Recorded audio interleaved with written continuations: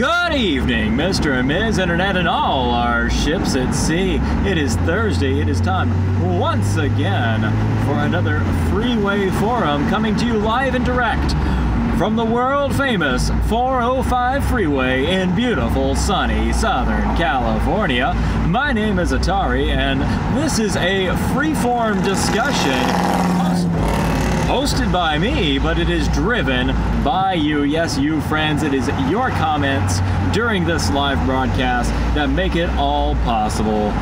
So please, we'll have a topic here, we'll discuss that topic. Leave your comments down in the doobly-doo, and we will all have a good laugh and discuss them as this show goes along. So, it's Thursday before Labor Day weekend, and that is the traditional start of what has become the most debaucherous convention on the sci-fi and comic convention circuit. That is Atlanta's very own Dragon Con. Now, being a native Atlantan myself, I have spent many Labor Day weekends at the convention down there, downtown Atlanta, Peachtree Center, Peachtree Plaza. It's what, like five of the big hotels downtown, and they're all interconnected. There's like a huge convention center like underneath all these hotels. So it's Long Beach Comic Con. Dragon Con is not a huge convention, but it is big.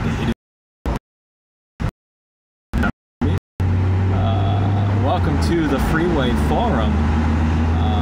Be sure and do us a solid and click the little like thumbs up there, and be sure to share this on your social medias. Share this on your social medias so that we can get as many people in here as we can. There I am. Yes, it's a bad connection today for reasons unknown, but thank you for liking this one, and be sure to share this, and we'll try and get some more people in here. I think everybody might already be at the conventions that are this weekend, but so I'm not sure, you know, as far as raw size. What the actual sizes of the conventions are. Dragon Con is, of course, much smaller than San Diego Comic-Con. It is probably smaller than Manhattan Comic-Con, but I don't know. That is, I would have to research that. I would say that Dragon Con is on par, as far as size goes, it's on par with like WonderCon here in Anaheim. It's a very large convention, but not the largest by any means. Long Beach Comic Con is a much smaller convention. Long Beach Comic Con is probably on par with, I don't know, yeah, really, Dragon Con is big. Dragon Con is quite big. I would, you know, this is just shot in the dark saying it's on par with WonderCon. But yeah, having been to both, I would argue that they're comparable in size. And Long Beach, on the other hand, Long Beach is a much smaller convention, much smaller than WonderCon or Dragon Con. Long Beach Comic Con is probably it's probably on par with Treklanta or something of that nature. You know, maybe one of the smaller Southeast conventions. I don't know. TJ would know for certain, having been to some of those smaller conventions on the East Coast. He'd be the one to ask, really. Of course, he's not been to Long Beach, so you know there's no frame of reference there. So no common frame of reference anyway.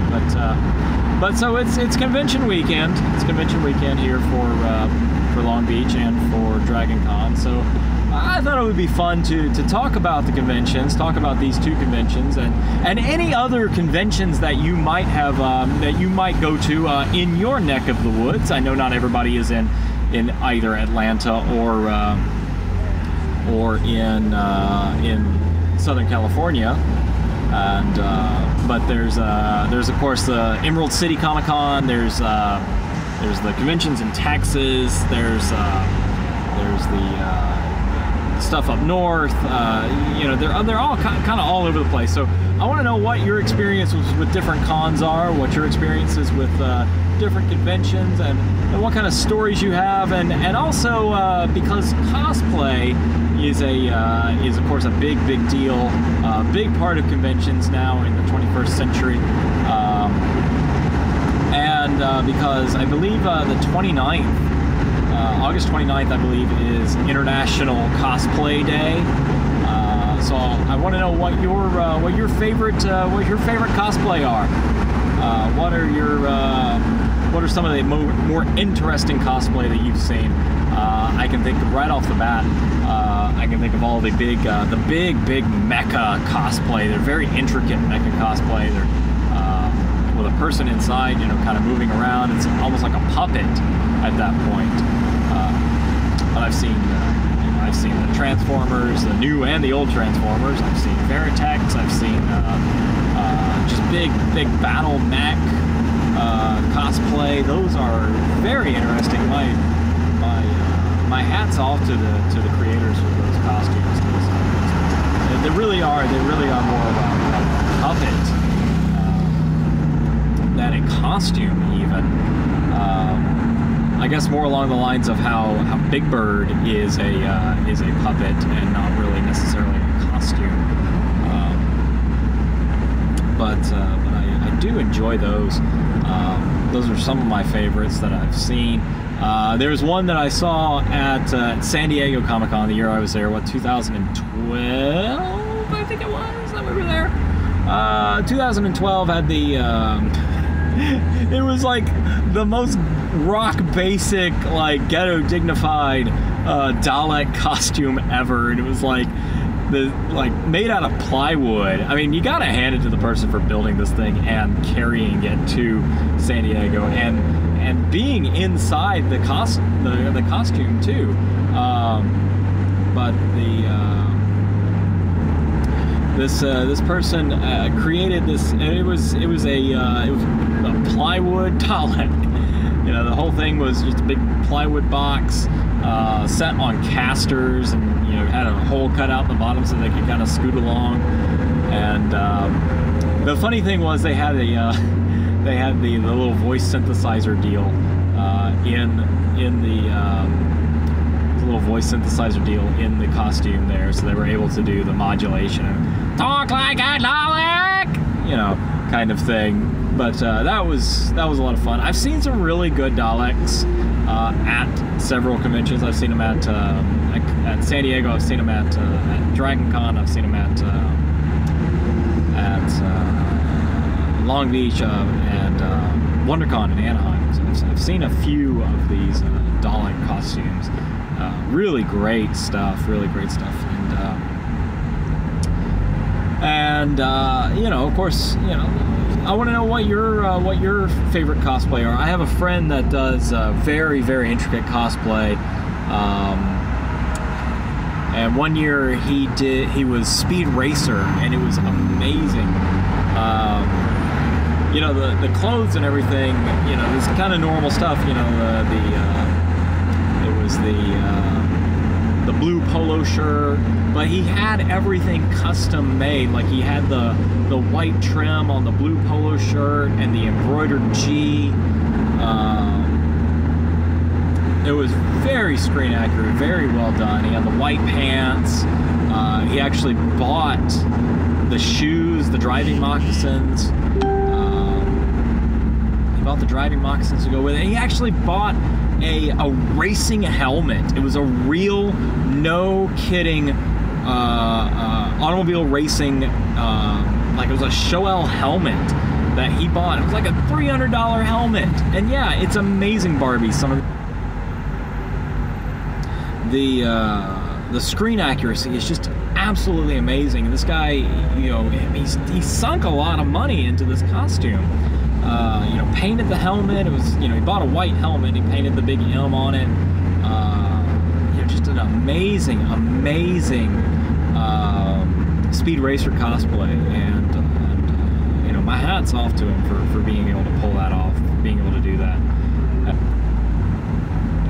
And the guy's an old school, he's an old school anime fan like me, so he's, you know, he's very into that, that sort of side of it. You know, the Speed Racer and the Robotech and the Voltron and that very, you know, classic old school anime, you know, Astro Boy, things like that. And I think he actually, I want to say he reused the costume for Anime Week in Atlanta as well. So, I mean, at least he got 2 conventions out of it. Speaking of which, I did a, my first time I went to AWA, it was AWA 7 in 2001. Back when it was down by the airport, before they knocked down the hotel where they held the convention. They knocked down the hotel so they could build another runway for the airport. But I went to AWA 7, and I got a lot of stories about AWA 7, and I will probably get into them there. But yeah, so it was funny. I went and I cosplayed as I forgot the character's name in Japanese, but in English in Sailor Moon he was Melvin. And I had the, you know, the black shirt with the black pants, and my hair was all like, "Aw," and of course my glasses. And what I did was I made these like cardstock cutouts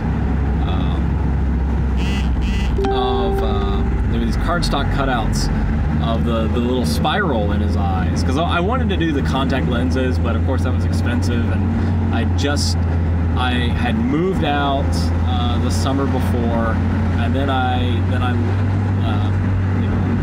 left, you know, to go to college. So I moved out of the house, and then I left for college. So I was like really freaking broke. It was amazing that I was able to get back to, I don't even remember how I got back to Atlanta to go to AWA. I think my grandparents picked me up. I think they picked me up from Athens and drove me and just dropped me off at the hotel. And God bless them for doing that. I think that's how I got there. I don't remember exactly. I don't recall exactly, but so yeah, that's how I got to AWA 7. That was my first like cosplay that I ever did. And I'll go ahead and tell you from experience, don't try to do something like that if you value your eyesight, because I had a hell of a raging headache from the eye strain of wearing those little deals in my glasses,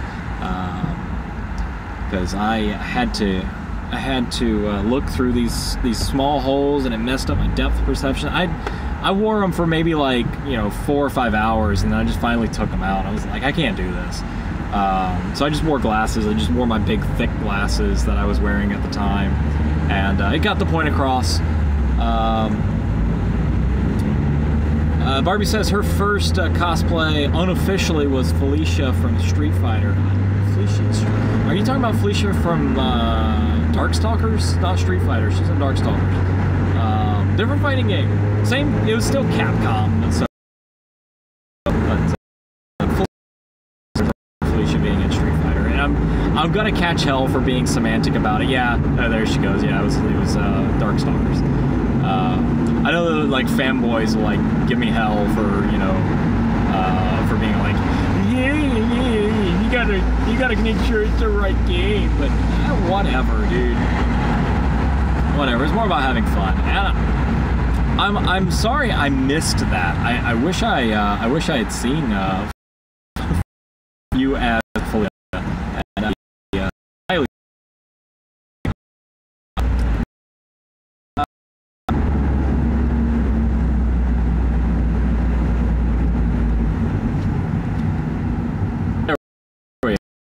Is a little bit wonky, simply because this is a weird like spot area for connectivity with a lot.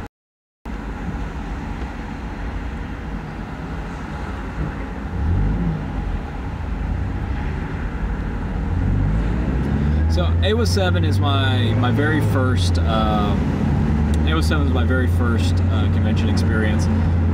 18 years old, fresh moved out of the house, just started college. I have no idea what a oh, there we go. So,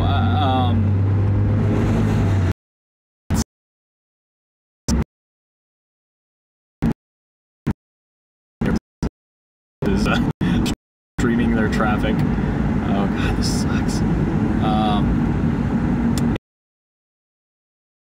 Kind of cool, you know. Went to the expo hall and, you know, did a lot of stuff in the exhibition hall. I really didn't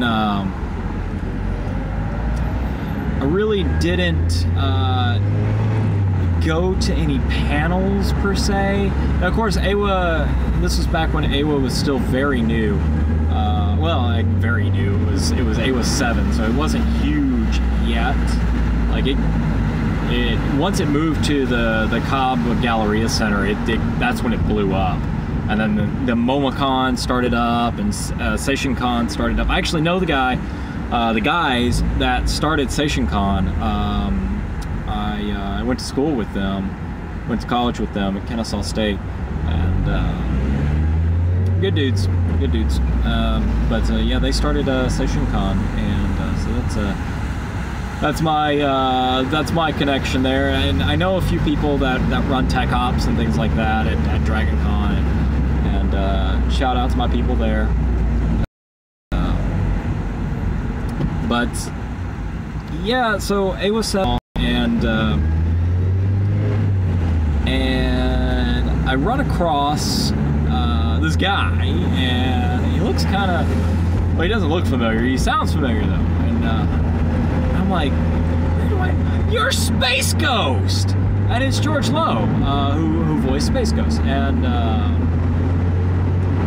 you know, of course, I'm an awkward teenager. I'm like, you know, like, oh my gosh, I love Space Ghost. You know, so I'm just kind of hovering and watching and trying to figure out what exactly he's doing here. And he's like, he's kind of mad. Like he's in this like bad mood because he can't sell his autograph because the convention doesn't allow people to sell their autographs. I don't know if that's changed or not, but back then the celebrity guests were not allowed to sell autographs. Or maybe it was like you know, you couldn't do it in the exhibition hall or something weird like that. Like they weren't, but he was all mad because he wasn't able to sell his autograph. So he's drawing these like terrible little like pictures, like, you know, something a third grader, you know, a drunken third grader would be able to do better than. But, you know, I mean, it's a step up from stick figures, so I'll give you that. They were kind of funny, you know, kind of weird, absurdist kind of things. So it worked, and so he was selling those, and then he would sign them, you know, so that's how he got around the whole thing. So he was already salty about not being able to just sell his autograph on things. You know, and so I kind of, you know, I was kind of talking, you know, trying to talk to him, trying to say, you know, hey, you know, I really enjoy your work, blah, blah, blah, and he just was not having any of it. And, you know, he's kind of this salty guy. He's like, I'm just here to sell these pictures and get money. And that was really off-putting for, like, you know, this is my first, like, con experience with a VIP or a celebrity, you know, kind of thing like that. And so that really, it really kind of like made me kind of for a long time. And I still have this, thing in, you know, in my mindset, you know, of having experienced this, you know, if for some reason somebody were to like recognize me and be like, oh, hey, you're AirborneSurfer, and you know, if somebody were, that would be weird. Let's just say that right off the bat. That would be weird. But if somebody were to actually recognize me somewhere, and they were, of course, it would be cool. It'd be weird, but it'd be cool. And that would be something I was not used to. I would not be used to. But you know, if they wanted to, you know, a picture, you know, a selfie or whatever, you know, I'm more than happy to be very gracious. That's sort of my philosophy about it. It's like, you know, you got to where you are, yeah, by hard work and perseverance and doing it yourself and pulling yourself up by the bootstraps, but you're also there, you know, because of the people that like your work. So you have to be, you know, that's part of giving back. That's sort of this thing about giving back to the community that built you. So I'm all about being part of that.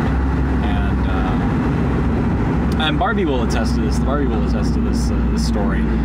Side little adjunct story where we were at California Adventure Park, Disney California Adventure Park, across from Disneyland.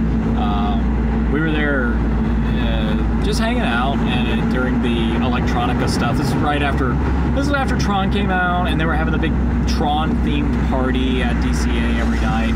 It was great, a lot of fun. They had one of the I don't know what they call it. I guess they call it like an accessory building, or, you know, auxiliary building, or whatever they had over at the corner of the park. They had it as a mock-up of Flynn's Arcade from the movie, and they had all the video games in there, and of course everything. There was nothing that was in that arcade that was newer than like 1982, and it was brilliant. I loved it. Like, just hanging out around there. I actually, like, I look over, I see this guy, I'm like, I recognize you from, holy crap, I know you from YouTube. And it was Rocco Bodie from Mega 64. And I was like, are you Rocco? And he's like, yeah. I'm like, oh, holy crap. And I think he was as surprised as I was that, like, somebody recognized him. But he was really cool. He was there with his buddies. And I'm like, I don't want to bother you, but I love the shit you do. And he's really cool. And we talked for a minute, and it took a quick photo. I've got that on. It's in the gallery on my website at AirborneSurfer.com. You can go to AirborneSurfer.com, click the gallery link, and it's somewhere in there. You'll find it if you stalk my photos enough. So yeah, so that's my little graciousness story. So back to George Lowe and AWA, and I was there, and I was like, all right, whatever. So I'm just kind of hanging out at the hotel, and went outside the expo hall, and there was just people kind of milling around. There's this big group of people just, you know, standing around laughing and, you know, carrying on, having a good time, and there's this one dude in there who was doing the absolutely best impersonation of Zorak I had ever heard. And I do a pretty good Zorak. Or at least I used to. I haven't done it in a long time, but this guy was, I mean, pitch perfect. And then he started doing Moltar's voice, and it was just spot on. And I'm like, holy crap, this guy's hilarious. And he's telling jokes, and he's having a good time, and people are asking me questions. I'm like, is this guy for real? And I walk up to him, and I just kind of walk into the group and just kind of get a feel for what's going on. And it's Marty Croker. Marty Croker. And Crocker. I forgot how he pronounced his name. Anyway, this is Marty Crocker, and he was one of the guys that started. He was one of the guys that really was sort of that founding brain trust, if you will, of it was Andy, what's his dang name, and Marty Croker, and there was another guy, and they're the guys that got the idea to do Space Ghost. Not the old Space Ghost, but to take the old Space Ghost cartoons and chop them up and put them into the new scenarios, and they made Cartoon Planet. And they came up with the idea and created Cartoon Planet, and did the new characterizations for Space Ghost and Brack and Zorak, and they came up with all that stuff. They created that show, and it was like 8 people that worked on that show, you know, and he's one of them. And then of course they started Ghost Planet Enterprises, and that led to Space Ghost Coast to Coast, which is still one of my favorite shows. And And, you know, if you're not familiar with Space Coast to Coast to Coast, I'm absolutely sorry for you. But you need to go and watch it. Like, seriously, just after this broadcast, go and watch some episodes. Find them somewhere. I don't know where to find them, but find some episodes of Space Coast to Coast to Coast and Cartoon Planet too. And they're all freaking hilarious. And if it were not for those guys, Adult Swim, if you're an Adult Swim fan, Adult Swim would not exist without these guys, because they're the ones that came up with this idea. They're the ones that came up with all this stuff. John C. Reilly would not, nobody would know who he is. He would just be another, like, nobody actor that just had a bit part in Days of Thunder, and that's it. You know, John C. Reilly would not be, I don't know, maybe he would have come about, but he would have come about later after he's already hooked up with Will Ferrell. Or he might not have had a chance to hook up with Will Ferrell. I don't know, but if it weren't for him, or if it weren't for these guys, you would not have any of this kind of stuff. You wouldn't have Tim and Eric, which I'm not a big fan of Tim and Eric, but whatever. You wouldn't have had any of that. You wouldn't have had Wonder Shows, and you wouldn't have had any of these, like, new school absurdist TV shows, the short format TV shows that you had in the mid 2000s, coming along in the mid 2000s. So Marty Croker, very influential guy, but also very cool. Like just a super cool, down to earth, just likes to get drunk and smoke pot kind of guy.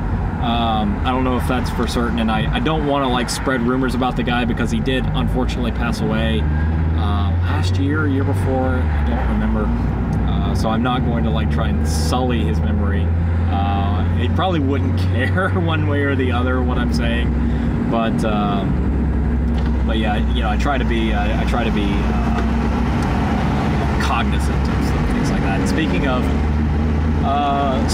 of great convention personalities that have departed this mortal coil, I do want to give a shout out to my buddy Eric, and he was famous in the convention sphere, very famous here in Southern California. Well, famous, popular, known kind of guy here in Southern California and the West Coast. Super great guy. Did a lot of charity work. Did a lot of outreach, kind of stuff like that. He was probably best known as Jedi Elvis. He was this guy, great singer, super great singer. But he's this sort of, you know, he's a rotund, old school looking Filipino guy, and his shtick was he dressed up like Vegas Elvis, like 70s Elvis, like old Elvis, and looked the part. You know, he's a big guy. Big guy, had the mutton chops. He looked like a Filipino Elvis impersonator. It was great, and it was a hilarious shtick that he did. But his Elvis getup, his Elvis costume it had all these different little like Star Wars sort of touches to it. You know, he had the sequins on the scarf. He had the sequin scarf, and the sequins had the Rebel Alliance logo at the ends, and he had a custom microphone that he used, and it was a lightsaber, or it was a lightsaber hilt, and so I mean, just all out, just brilliant character, just the nicest freaking guy you'd ever meet, just a super guy. Super generous, super outgoing. Well, not outgoing enough. Just a great soul, and he unfortunately also passed away very suddenly a couple of weeks ago, and I'm sure everybody's missing him at the convention because he was very much a fixture at the Southern California conventions. Not only was he a Jedi Elvis, but he also was a, I mean, pitch perfect, screen accurate, well, screen accurate, you know, page accurate, I guess you could say, panel accurate version of the Penguin from Batman. The tux and the top hat, and he had the prosthetic nose, and he did the voice, and he had the cigarette. Just, I mean, just brilliant rendition of the Penguin there. And those two are the ones that pop out in my mind when I think of him, and that's how I like to remember him. And just a great guy, and want to keep his family and his friends, his closer friends, in our thoughts this convention weekend, because I know we're missing him. I know they're missing him, and he's a good dude, and he will be missed. He's very sorely missed. He even had some friends. Had some friends up in Hollywood. They did a very moving tribute to him. They actually took one of the blank stars on the Walk of Fame in Hollywood, which of course, there's, if you didn't know, the Hollywood Walk of Fame, there's a lot of blank stars there. Like, they haven't been, you know, dedicated or whatnot. And so they went to like Home Depot and bought the little letter labels like you put on a mailbox, and they put his name on there, and they put a little picture of him as the Penguin, and just a great little tribute to a super guy.